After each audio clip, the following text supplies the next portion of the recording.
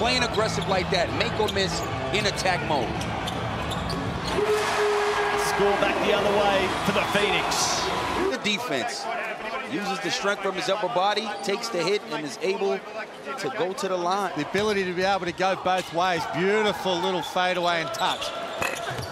Now Roberson gets the right kind of roll for the Phoenix. Saw them switch, they went inside. That time they switched, it was a mismatch on the ball. Got all the way to the basket for two. Here's Roberson finding the bottom of the net. Aggressive, they gotta respect it.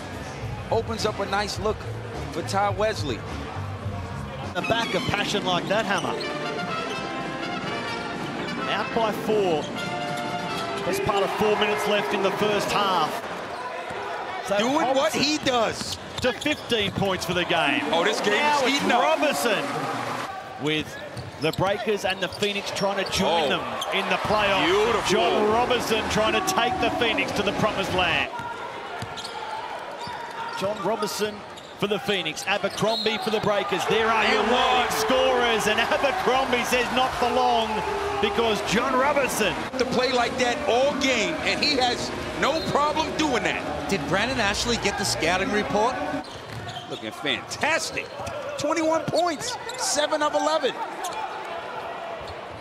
Oh. Put a hand up.